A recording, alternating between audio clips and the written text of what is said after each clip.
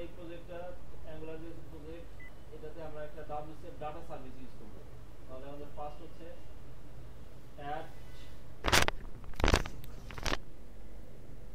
Add হচ্ছে কি new project ASP.NET Web Wcf Data Service host।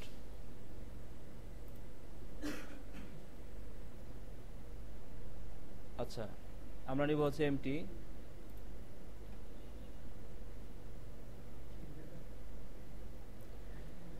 এখানে আমাদের ফার্স্টে কি নিতে হবে, যেহেতু আমরা কি করছিলাম লোকাল ডাটা দিয়ে করছিলাম, হ্যাঁ, তাহলে আমাদের একটা app folder, app data folder লাগবে। Add ASP.NET folder app data. এখানে আমরা কি করব,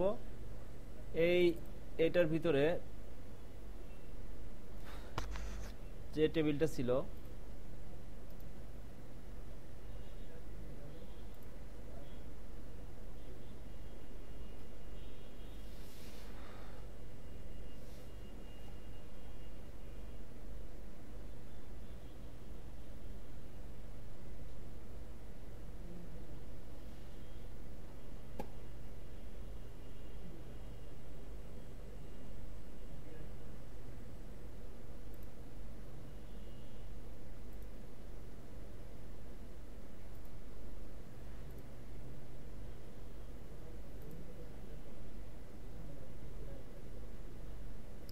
আচ্ছা, আমাদের এইটুকু দরকার।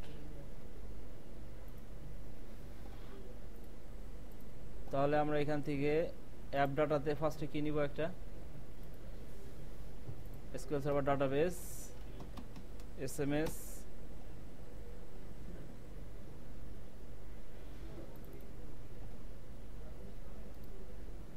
নিউ কোয়েরি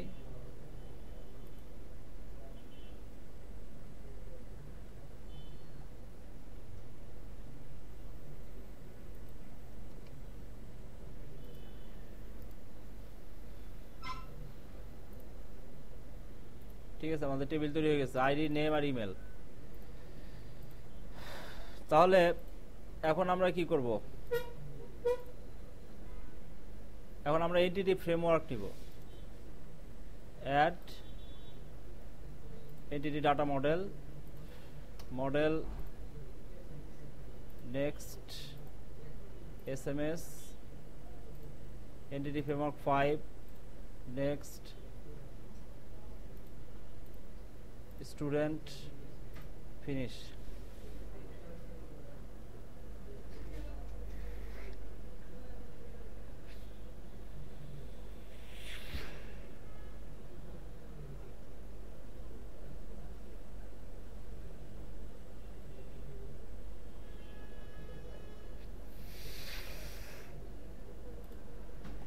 এবার হচ্ছে কি নিতে হবে,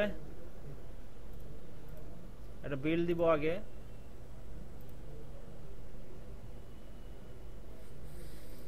এবার হচ্ছে আমাদের নিতে হবে কি বলেন, ডাটা সার্ভিস 5.6।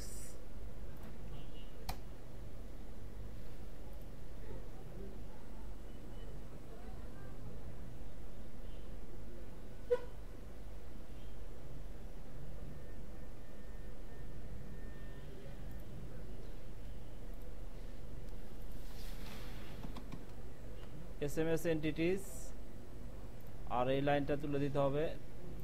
এখানে হবে হচ্ছে স্টার অল। ঠিক আছে, এবার আমরা চেক করে দেখি যে আমাদের সার্ভিস ঠিক আছে কিনা।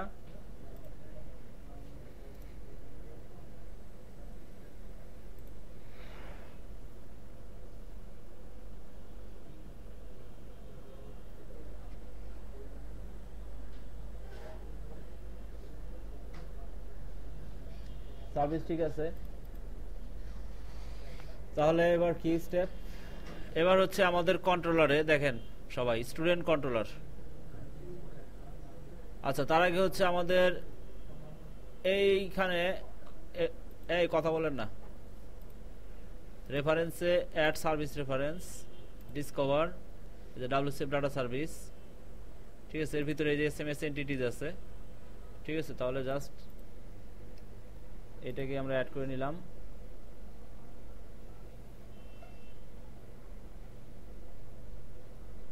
আমাদের একটা জিনিস ভুল হইলো, সেটা হচ্ছে এখান থেকে নামটা কপি করে নেওয়া উচিত ছিল। ঠিক আছে, এবার হচ্ছে কি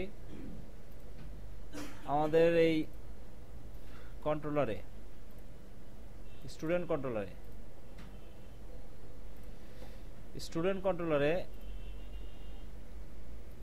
এইখানে হচ্ছে আমাদের স্ট্রিং ইউআরআই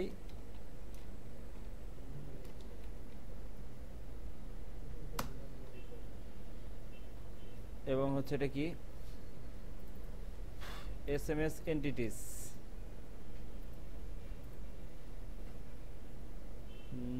নাম সেম হয়ে গেল। আচ্ছা, এটা হচ্ছে কোথা থেকে নিছি,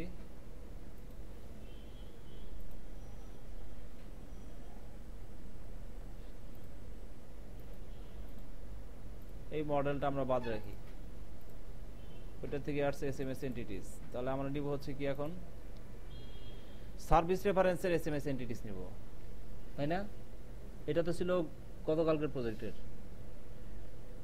মডেলের, যেটা ছিল আমরা নিব হচ্ছে এটা। আচ্ছা, এটা নিলে আবার কি আপনার সমস্যা, ইউজ করা যাবে না। এবং এর ভিতরে কি পাস করতে হবে,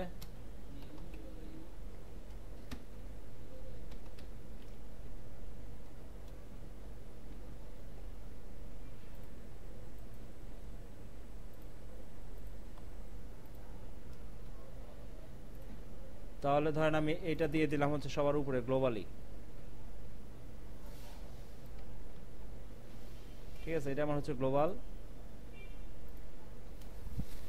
পরবর্তীতে আমি জাস্ট এটা রিপ্লেস করে দিব।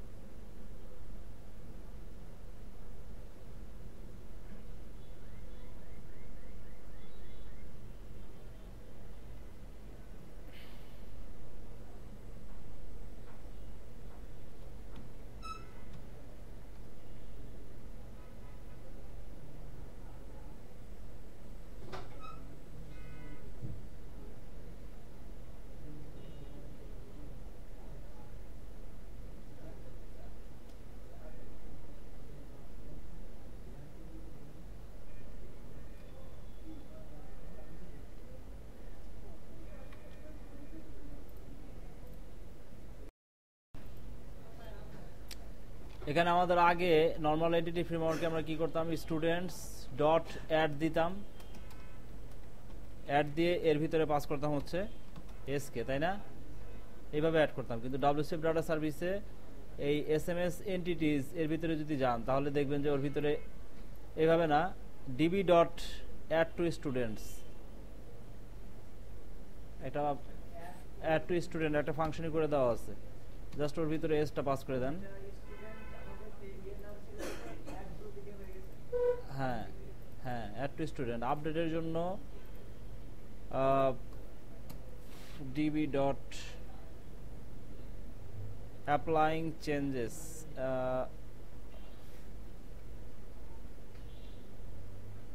Update object.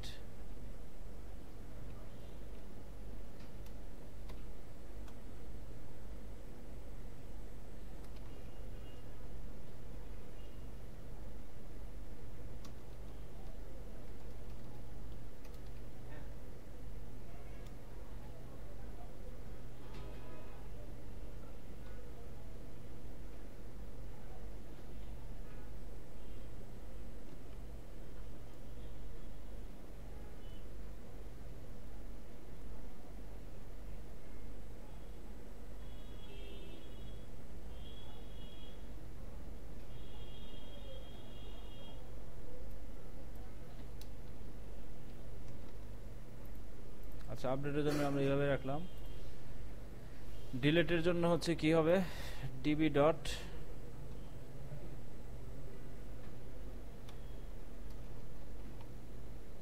Delete object. Delete অবজেক্টের ভিতরে হচ্ছে ওএস।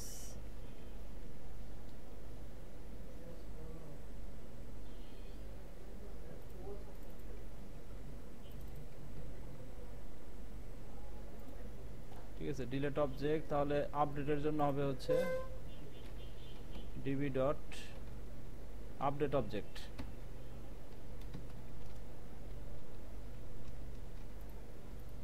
ঠিক আছে, তাহলে সবকিছু আগের মতো, জাস্ট আমরা এখন ইউজ করলাম হচ্ছে wcf ডাটা সার্ভিস। এবার আমরা দেখি কাজ হয় কিনা।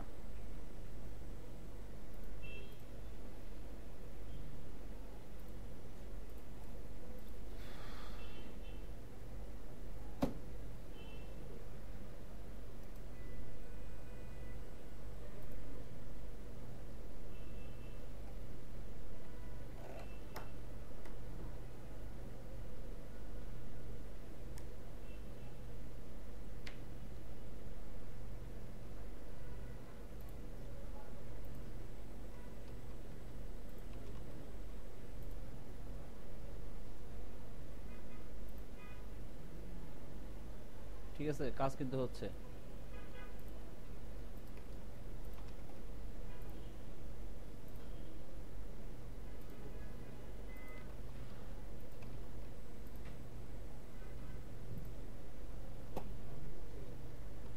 ঠিক আছে, কাজ হচ্ছে কিনা, ডাটা ইনসার্ট হচ্ছে কিনা আমরা চেক করতে পারি কোথা থেকে।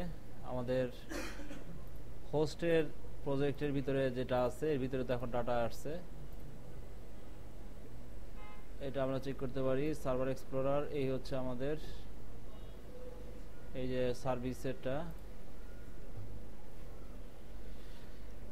Table students show table data. ঠিক আছে, তাহলে কিন্তু আমরা এখন এই কাজটা করলাম কি, wcf ডাটা সার্ভিস দিয়ে।